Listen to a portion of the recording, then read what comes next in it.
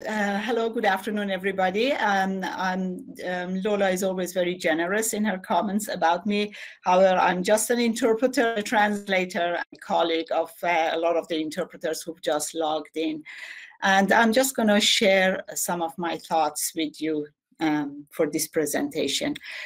So it is about remote interpretation, and I'm just going to basically touch about the remote interpretation in the areas of the initial stage, then planning for the future, handling clients and challenges, and then go to some of the advantages that we can draw from the whole situation that we are facing with. So initial stage. Clearly, everyone who's like me, who's been interpreting almost full time on a day-to-day basis, find themselves out of a job, and it is a bit of a shock. So my recommendation is not to panic. First of all, I know that we have people who are joining in this webinar from all over the world. However, I think in most of the countries, governments are trying to help out and make sure that have enough to go by. And if we consider that during our lifetime that we put a little bit on the side for a rainy day, I think we could consider those rainy days, if not fully drills. But we can really check in to see what we can do for the time being. And at the end of the day, our health takes the first priority. So we got to be healthy. So my recommendation is not to panic, take it easy. And I can assure you that the work is out there for you. And we just have to wait out the initial stage a little bit and be patient, not to panic. And at the same time, think about getting to start thinking how I can be active during this time and looking into the future. So let's look at the future interpretation, and we have to be really realistic, I think, during these times. All of us who are interpreters, we have done remote interpretation before. I think 9% of us, we've done phone interpretation by way of video, and it was always in the air. So it's nothing new that the remote interpretation was always there. It's just that all of a sudden we think that, oh my goodness, it's really, really right here at our doorsteps. So it's something that it could be temporary, but we could also look at it and say, well, maybe not so much temporary, but in sort of semi-temporary or more permanent in the future. So at this time, I think my advice is that let's get equipped for what remote interpretation is going to need from us. Let's think that we have to make sure that we have our equipments ready, the phone, and if we are doing phone interpretation or video interpretation, our computer is set, our connections are done, we have like the headphones or phones, all the technical items that we need to have at our home office in order to be able to connect by way of for remote interpretation. So my recommendation is that if it's time for you to get a new computer or a new phone, consider the fact that in the future you would be doing a lot more remote interpretation by way of phone or video than before. So get something that is going to well equip you for that purpose. And then the technology part, which, believe it or not, is a challenge for everyone. But if anybody is out there over the age of 30, the technology is a big challenge. The pace it goes forward is very difficult to keep up with. However, I think we all have to think that this is something that is there and we have to catch up with it. So baby steps are good. Not shying away from requests that requires remote interpretation is another very good way of getting familiar with the technology. Getting familiar with the terminology that goes with it is also very important. Sometimes words are used that are very, very foreign to us. And it's good to understand, take the initial steps and make sure that you face it and you understand it and you ask and get yourself familiar with the technology. Clearly, nobody can move as fast as the technology is going forward, but if we step back, it's just going to hold us back. So let's just move forward, as even if a little bit is better than nothing. So don't be shy to ask. And I can share something with you that sometimes my 8-year-old granddaughter can help me out with some of the glitches that I face with.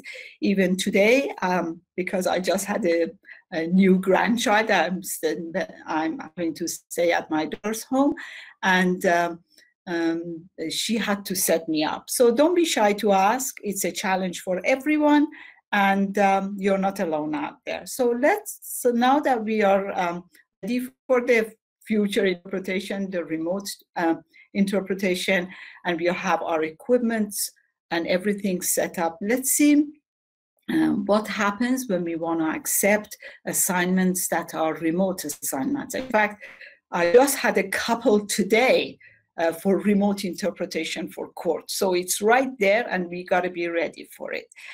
So some of the challenges that interpreters will be facing, I don't really need to go into a lot of detail to you. You've done it before. You've done interpretation on the phone, and you know that obviously you can't see the person, you can't see the body language, the facial expressions, the tone of voice something clear, and the hearing is not as good as if you were in a face-to-face session. Obviously, if you're like me, a lot of us just prefer the face-to-face, but we are on the phone. So make sure that you can hear well. If you cannot hear yourself well, and hearing problem doesn't necessarily mean that you are too old. That means that a lot of people may have, even at a younger age, have hearing problems. So make sure that your hearing is good. Make sure their phone lines are good. And make sure there are no background noise. And I've said here that try to be sensitive. What I mean is that if you cannot hear well, let them know right away.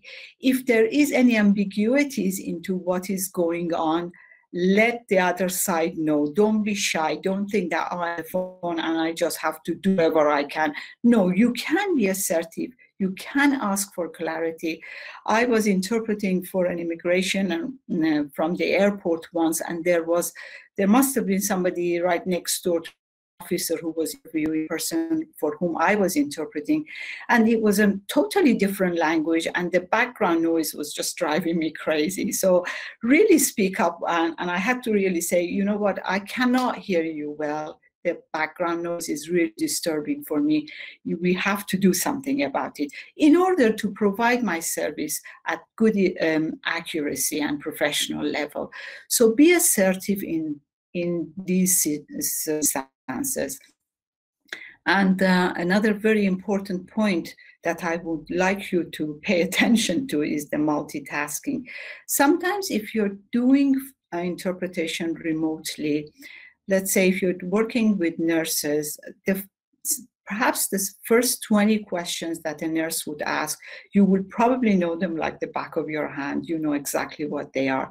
And the temptation of doing multitasking is very great. So if you're at home and you know that you've done this 100 times over and over again, and you know what questions there are, don't think that, okay, I can walk the dog at the same time, or I can start preparing dinner at the same time. That would be a grave mistake. Multitasking is totally unprofessional.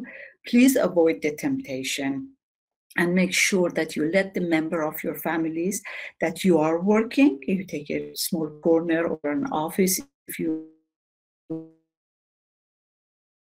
have one at your home, and in a quiet environment, and provide your services at a professional level. This is highly important that you keep that in and make sure that the service you provide has the best quality and the professional level that is expected of you. And once you've done that, my recommendation is that plan ahead of time, which is the same thing whether you're doing face-to-face or remote. However, what is different here is that you're now going in face, which you may have worked before remotely, but it's a lot more so now. So your clients would be either direct clients, agencies, or a larger organization, such as, for instance, I myself work for the Ministry of Attorney General.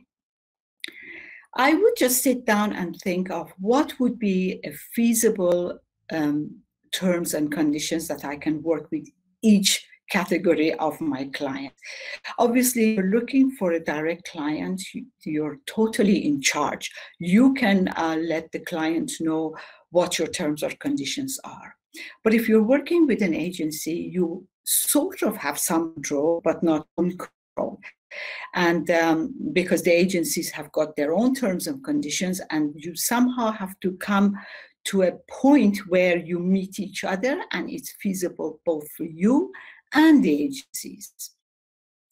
And when you come to a larger organization, such as Ministry of Attorney General or Immigration Refugee Board, or some of the medical organizations that are very large, you have almost zero control and room for putting in your own terms and conditions, because their organizations is too large and well established. So you will have to accept their terms. So consider of that. I think what would be feasible for you dealing with each separate category of your clients. Put them down, write them down, and then when the client asks you, what are your terms and conditions, then you'd be able to provide right away and be fully transparent. Some of the points that I'd like to point out for you when you're putting down your terms and thinking out what is feasible for you are these. One is your rate. What are you going to charge direct clients? How are you going to come into terms with the agencies that you work with? And are the terms and conditions of larger organizations acceptable for you or not? So put these in clear understanding between you and your clients. And the other point about the remote interpretation is that, is it a scheduled session or is it a last-minute request? Sometimes if you're working remotely, they call you and they right away, the request is there for you to provide your services. So you're going to have to think, are they the same rate or not? And the timing is important. Between, let's say, 9 o'clock to 5 o'clock during the daytime is a normal day time work. So you're going to have to think that if they call me at 2 o'clock in the morning when I'm asleep and it's an emergency by the police or the one of the hospitals, am I going to charge the same rate or is it a different rate?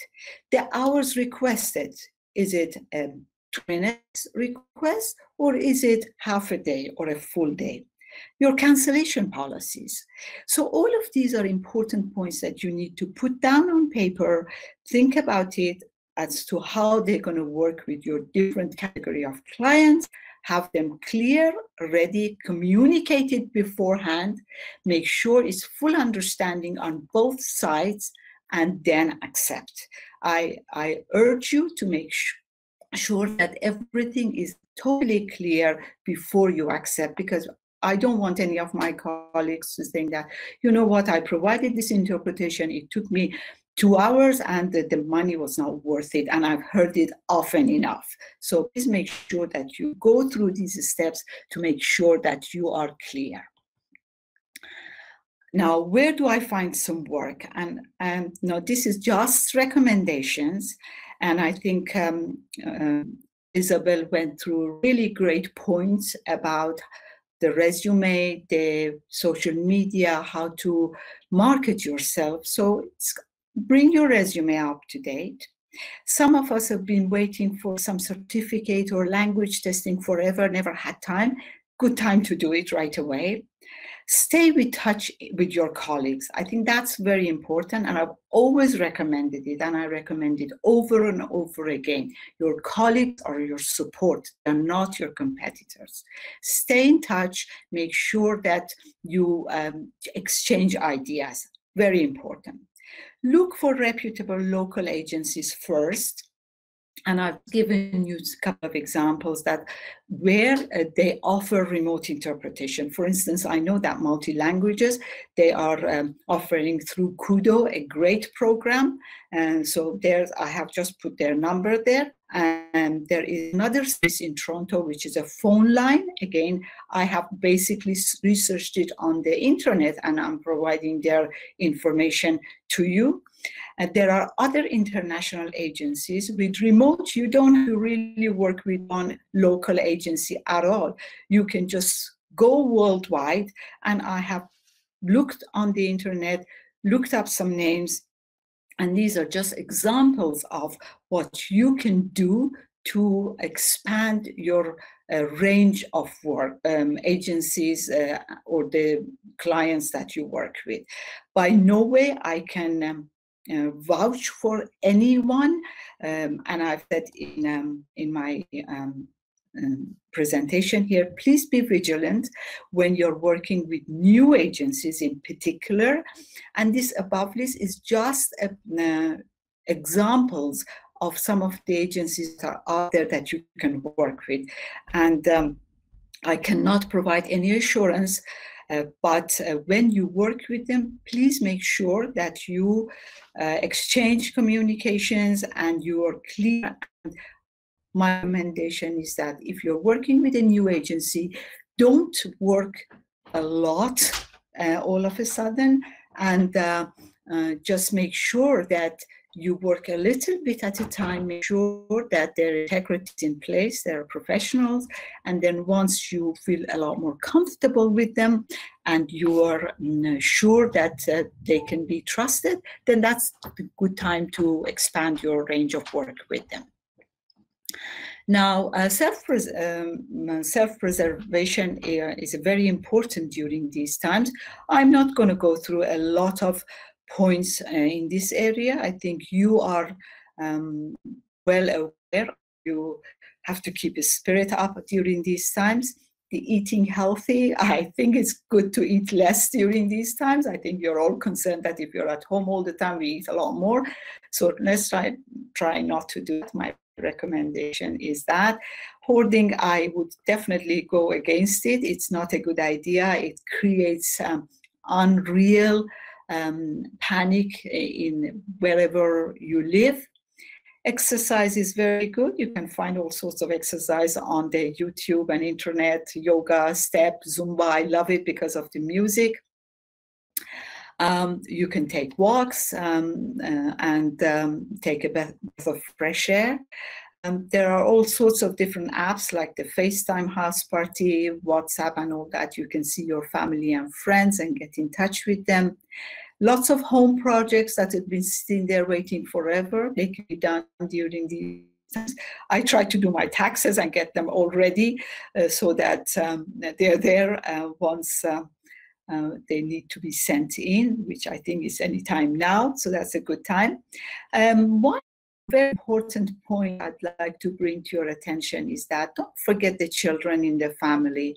I have two daughters, and I just had my 5th grandchild on Friday. They are very sensitive, and I think us as adults, it's important for us to show them resilience and tolerance and sustainability during a lifetime. They have very strong feeling, and they can feel it. They can see things in your eyes and in your movement, in your talking to other adults.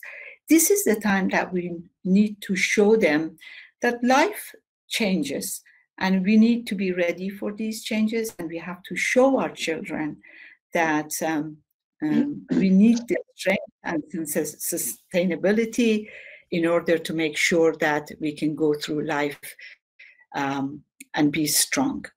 And I may have been running out of time, but I'm just going to quickly go through the advantages. And Soheila, like if we can start wrapping up, because we have Evandro has his 15 minutes and we will have to wrap up at 3. So I'm just saying that there are some advantages. It's on my screen. It's comfort of your home, no driving, no risk of accident, no rush hour delays, and a lot more work we can take on. It's on my screen, and I don't want to rush into Alejandro's time. Thank you very much.